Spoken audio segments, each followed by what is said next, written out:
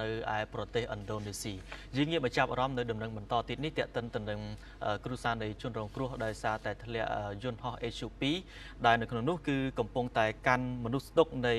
ហេតុការណ៍គឺ40ថ្ងៃបាទទស្សនិកជនឃើញគឺដូចជាមានភាពក្តុកក្តួលបាទដោយសារតែក្រុមគ្រួសារនៃសពដែលបានបាត់បង់អាយុជីវិតជាង100នាក់នោះគឺបានទ្រហោស្រែកយំហើយឥឡូវនេះគឺក្រុមគ្រួសារនៃជនរងគ្រោះដែលបានស្លាប់នៅលើ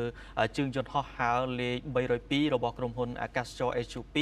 គឺបានប្រារព្ធពិធីរំលឹកខួប40ថ្ងៃនៃពិធីកាន់ទុក្ខបាននៅកន្លែងកើតហេតុកាលពីថ្ងៃព្រហស្បតិ៍ទី18មេសាម្សិលមិញនេះហើយកម្មវិធីសូត្រធម៌សាសនានៅ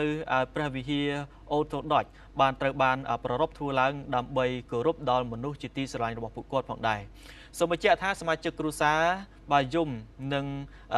ដុតទៀនបំភ្លឺជាការលាគ្នាចុងក្រោយហើយពួកគេក៏បានធ្វើការសរសើរចំពោះជនរងគ្រោះនៃសញ្ជាតិផ្សេងទៀតដោយ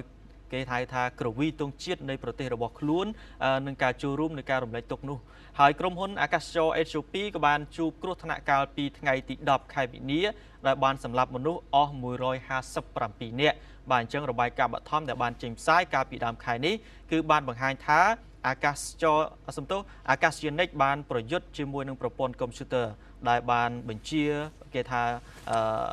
ចម្រុះម្ដងបាទហើយម្ដងទៀតដោយសារតែទិន្នន័យឧបករណ៍គឺវាមានបញ្ហាគឺនិយាយថាគឺវាខូចបាទអញ្ចឹងប្រព័ន្ធដូចគ្នានេះគឺជាការបដោតនៃរបាយការណ៍បឋមនៃការធ្លាក់យន្តហោះនៅខេត្តតុលានៅឯឥណ្ឌូនេស៊ីដែលបានសម្លាប់មនុស្សរហូតដល់189នាក់នេះគឺជាដំណឹងបន្ថែមតាក់ទងទៅនឹងក្រុមគ្រួសារនៃជនរងគ្រោះដែលធ្លាក់យន្តហោះ HUP កំពុងតែកាន់មនុស្សទុកនៃហេតុការណ៍រយៈពេលចំនួន40ថ្ងៃផងដែរបាទ